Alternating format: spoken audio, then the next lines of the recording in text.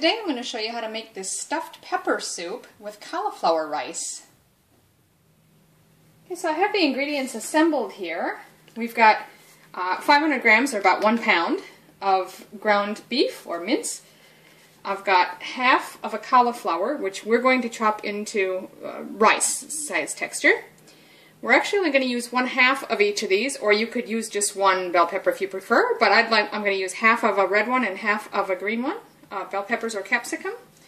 About 1 cup or a medium onion, we're going to dice that. 3 cloves or a good sized tablespoon of minced garlic. Then we've got 2 cups of chicken stock, and I'm using a no added salt version for the Dr Poon diet. I've got 2 cans of chopped tomatoes. And then we need about 1 3/4 cups of tomato sauce, as it's called in America, but that's actually more like ketchup here in Australia. So I could use something like a passata if I had it, but I've got a can of crushed tomatoes on hand, so I'll use that to stand in for the tomato sauce. Then we've got about 1/2 teaspoon of dried marjoram and salt and pepper to taste. Now I've got fresh pepper that I'm going to grind, but I'm using a light salt, which is about 50% less sodium, just to keep the salt levels low. So I've got a soup pot. You can use a Dutch oven, whatever you've got handy, and put it on a medium-high heat. And I'm going to start by browning the beef mince. So I'll put that in the pan. And I'll break that up a bit and come and stir it periodically. But while this is browning, I'm going to start chopping the vegetables. So I'm going to start with the cauliflower, because there's a couple things I'm going to use my food processor for. You can break it apart in the bigger chunks first, or cut it. Doesn't make any difference. And what we're going to do, you can do this by hand if you don't have a food processor. You just want to do it in very small little pieces like that, so it resembles rice. And you can chop it, in slices like that and go back over it if you want to do it by hand. Otherwise, I'm just going to pop these over in my food processor. And you don't want to over process it. You don't want it to puree. You just want small grains that resemble rice.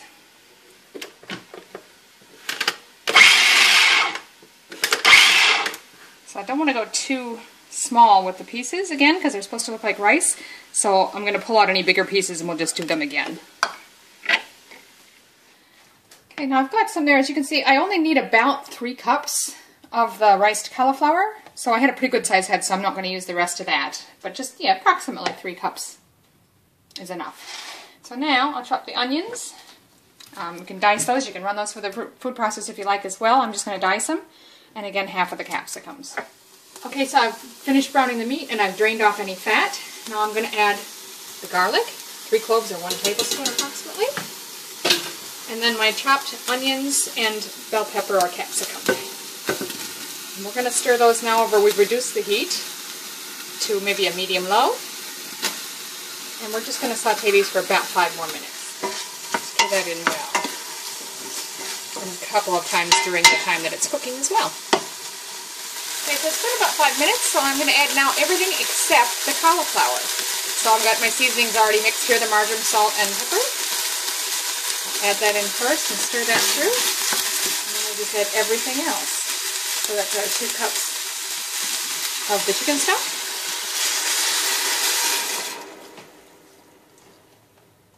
And the 2 cans of diced tomatoes and 1 can of crushed, or tomato sauce if you're using that. Okay, and we'll stir that through. Now in the original recipe they used regular rice, so they just served the soup over rice. I'm going to add it in here. This is going to cook for about 30 minutes simmering, and I'm going to cover it up. But about 10 minutes before then we'll add the cauliflower so it has time to cook because it's still raw. But it, being that small, won't take long, so I don't want to add it now. It'll get mushy. Okay, so just stir that up, cover it, and let it simmer on medium or medium-low for about 30 minutes. So it's been 20 minutes. So I'm just going to give it a good stir. And then we're going to add the cauliflower and cook it for the final 10 minutes. It probably won't take quite that long to cook, but it shouldn't hurt it any, so I'm going to put it in now and stir it through. Now you could choose to just cook your cauliflower separately and serve the soup on top of it. That would be fine too. But I just thought it's easier to cook it all, throwing it right in there. Stir it up, cover it, and go another 10 minutes. So it's been 30 minutes. off and give it a stir. And we'll serve some up. There you have it. There's the finished product. You can see it's nice and thick. And it's already got the cauliflower rice right in it. It's got all the flavors of having stuffed peppers. But just in a quick bowl. And you can even, if you like, because normally stuffed peppers would be served with some melted cheese on, you could stir a little bit of cheese in there as well. Serve it however you like it. Enjoy!